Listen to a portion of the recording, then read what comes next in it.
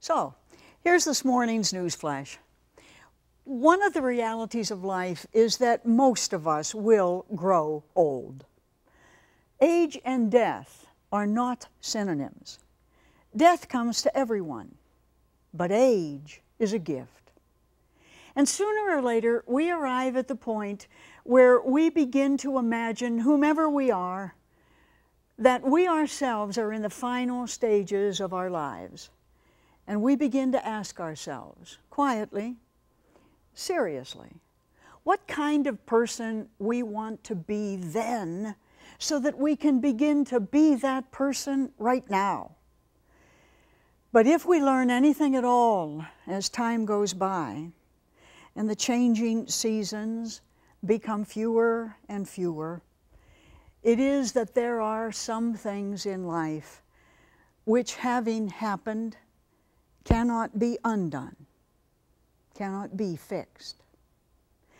It's then more than possible that we will go to our graves with a good number of personal concerns, of life agendas left unresolved.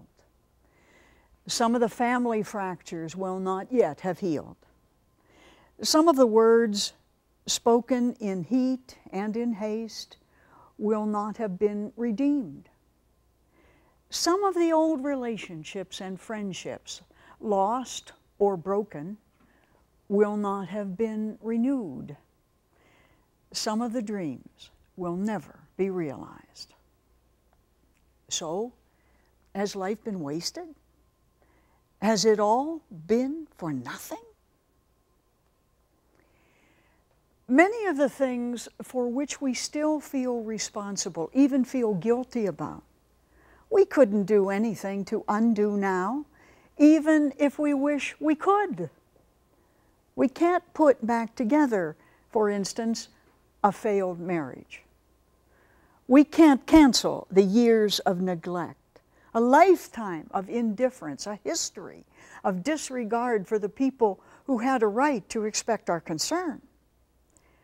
There is nothing we can do now about a lifetime of lack of contact with our children, maybe, or the tension we felt with our mother, maybe, or the distance we felt from our father, perhaps, or the jealousies and the outbursts and the petty irritations that marked years long past and call up still all our own defenses.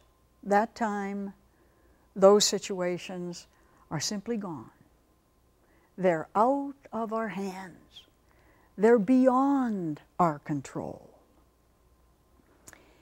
Inside, though, the scars still smart. We have been hurt. We have done the hurting. We made the mistakes. We created the mess that came out of them. And there is not now and never was, as far as we can see, any way to put Humpty Dumpty back together again. So, now what? If we cannot deal directly with all the unfinished struggles of our lives, how can we possibly face the end of life with any kind of serenity? The fact is that the unrest that accumulates over the years is the very grace reserved for the last years, the pinnacle of life. Only now, only then, can the consciousness of these wrongs really make a difference in us. Only now can this pain be made productive. Why? Because now we must deal with it all ourselves. There's no one here to forgive us anymore. There's no one to tell us we were right. No one to surrender to our insistence. No one left for us to refuse to consort with. Instead, they're all there, all alive, yet, but within us. Now we must go down into the deepest part of ourselves and come to peace. Not with our old antagonists, but more importantly than that, with ourselves, with the conscience we have been refusing to reconcile with for years.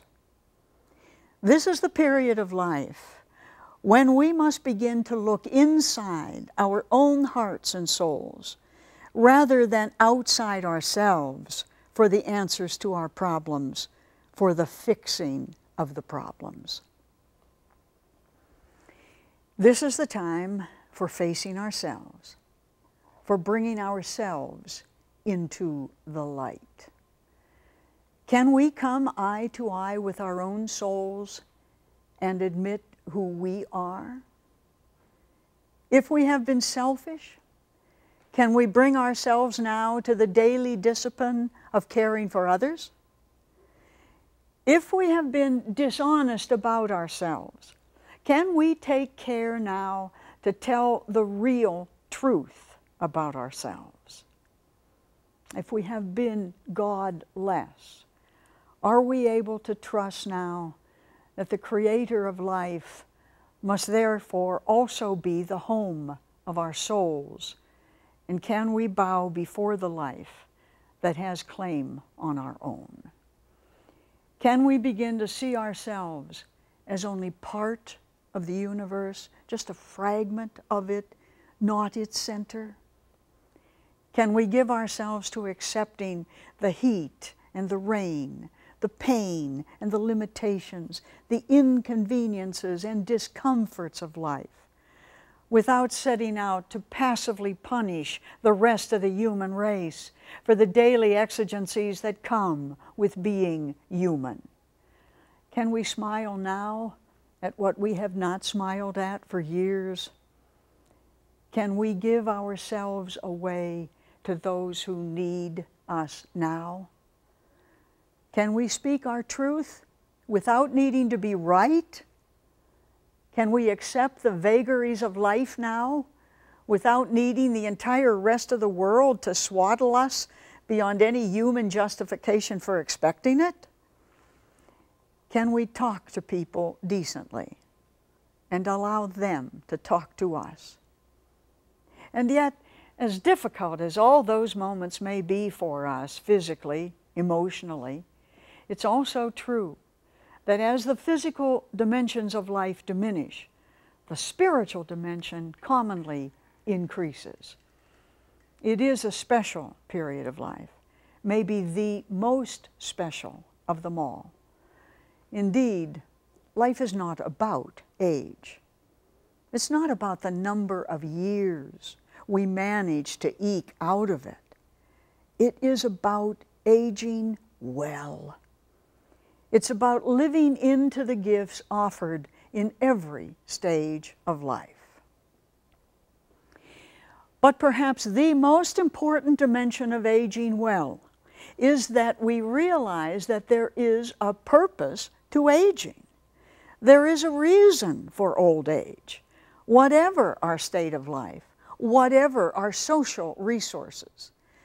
The gift of years comes to many more than realize that these later years are gift, not burden. Not everyone who lives them either understands them or welcomes them.